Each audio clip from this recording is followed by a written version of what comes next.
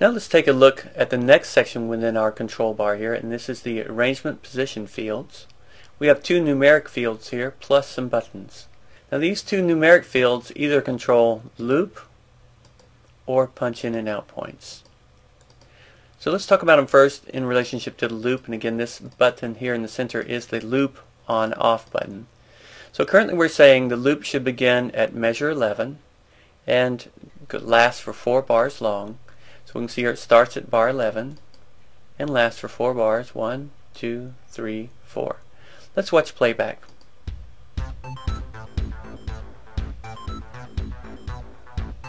And when we get to the end of this, it'll jump right back. And it'll keep looping until we turn the loop off or jump to a position afterwards. So again, this is where it starts. I could say start at bar 12 and last for 2 bars. Now let's play back.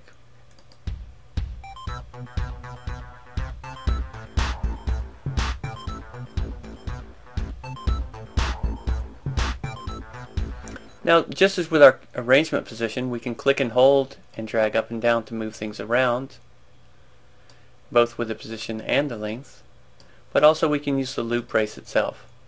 So if you click on the left end, you can begin or change its beginning earlier or later in time, and the same thing with its ending. You can change it in time, or if you like its position, you can grab the whole bar and move it, and that keeps the length at 4 bars or whatever it may be. Let's listen now. Beginning playback.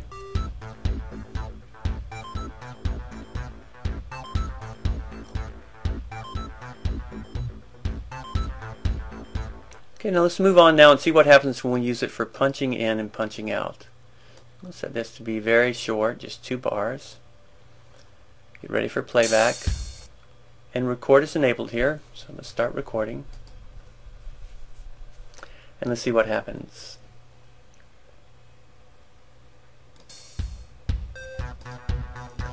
Da, da, dee, dee. Now notice that even I sang a little bit before and certainly a good bit afterwards. The only section that got recorded was when it got to measure 9 and it punched in automatically and began recording, and then it stopped after 2 bars exactly. So that allows us to create a certain safe zone for recording so that we don't destroy anything important. Okay, so again, punch in and punch out enabled. You don't have to do both. You can say just punch in. And also your loop. So these numbers control either looping or punching in and punching out. So this is a great tool for getting exactly what you want as you move around within the arrange view and safely recording or engaging your loop. Next we'll move on to this final section about MIDI and keyboard control of Ableton Live's devices.